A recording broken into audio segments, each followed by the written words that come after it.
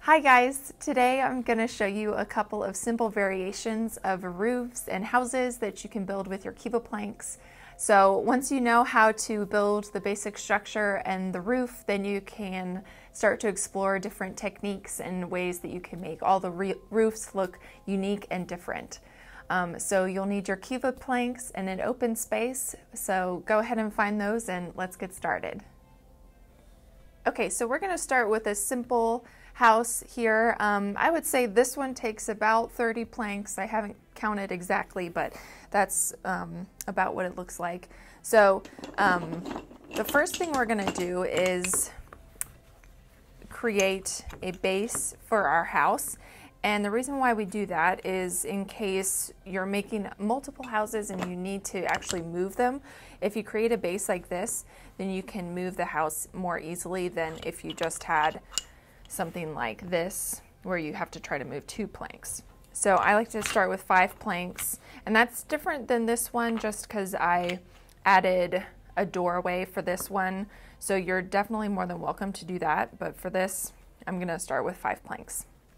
Then you can either start by laying your planks this way, or you can set them upright so it looks more like a window that you're adding into your house. So you can add even 4 across like that.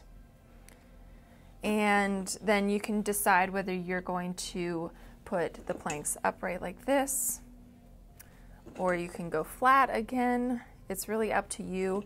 And you can see, even just by adding a couple of difference of laying flat and then more on their side, that it visually looks different compared to that one. But the same principles are applied here. And I think I'll do one more layer, just flat. And now I'm going to go ahead and close off this structure so I can start working on the roof. To do that, you'll just lay 5 planks across.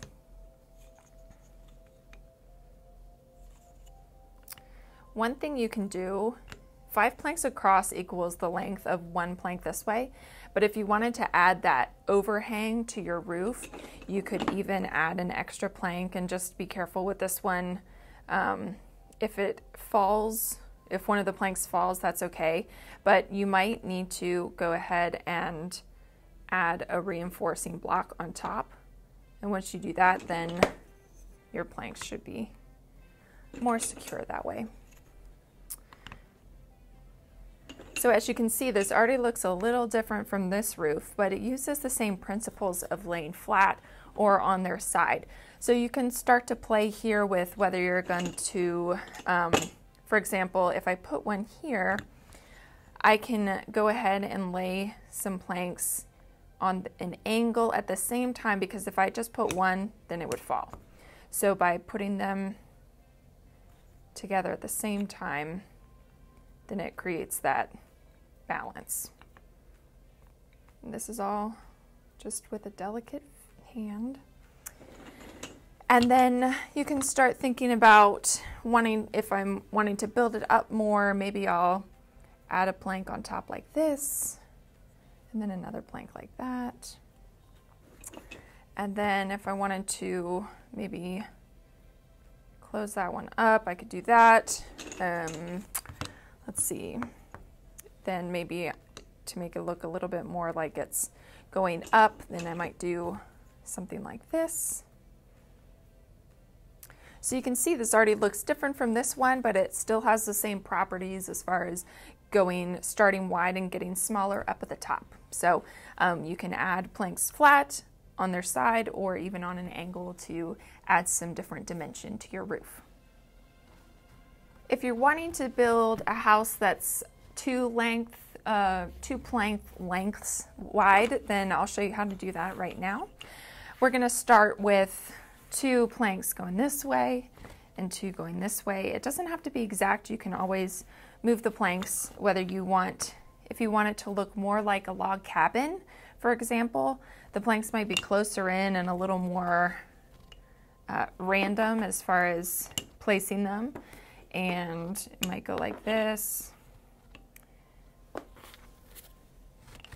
So it looks more like a naturally built house. If you wanted to be more precise like this, you would just maybe use an extra plank to measure the width out and use these as straighteners for your house. So, like the single length of the plank house that I did earlier, this is just extending a design to 2 plank lengths. So you can get creative with the windows in this, with this structure as well. If I was going to add more on their side like this.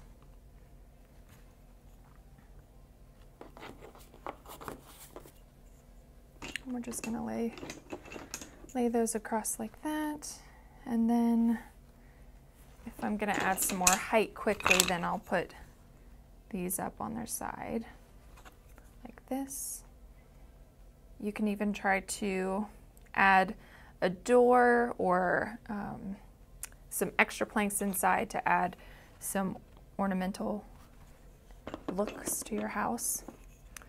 So this is just a simple way to build a KEVA house. All right, and once we've done that, you can build it as tall as you want, or you can build smaller houses that are all about the same size. Once I do that, I'm going to lay these 2 planks lengthwise, and then that is our base for our house. Now I'll start with the roof. So since it was 5 planks this way for 1 length of the plank, I'm going to lay 10 across.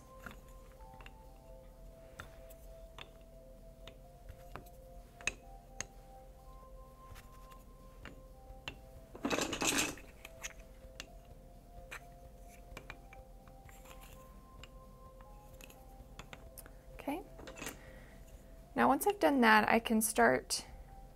I'll show you a really simple roof like this one first. So if you just take 2 planks like this, and you're gonna lay 2 planks. I like to do them at the same time just so I can see if it lines up well. And then you'll just carefully place the rest of the planks that way. So that just creates a quick, simple roof. Like so. If you wanted to get a little more creative with that, you could build, if you lay these diagonally and just build upon each one, almost stacking them like a domino effect. Then it creates a flatter roof, but more like a thatched Spanish style roof. Like so, and do that. You can even add a little bit more height to the middle if you wanted, by just playing around with laying planks on their side or upright. Let's see, I can show you. If you wanted to get a little bit more design in your roof, you could add gaps between some of the planks. And the cool thing about KEVA planks are 3 going this way equals 1 width this way. Once you know those calculations, then you can start to notice that if I build 3 up like this, it's going to be the same if I lay 1 this way. And then if I just go down even more by adding 2 planks here, oops,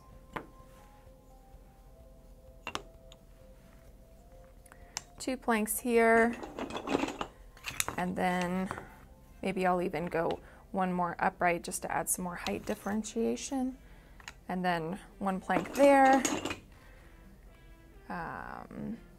I can even add some interesting planks at that height, and then add 1 more here, and just like that, you've built a roof that looks very unique and different, but very similar layouts as far as going flat and on their side.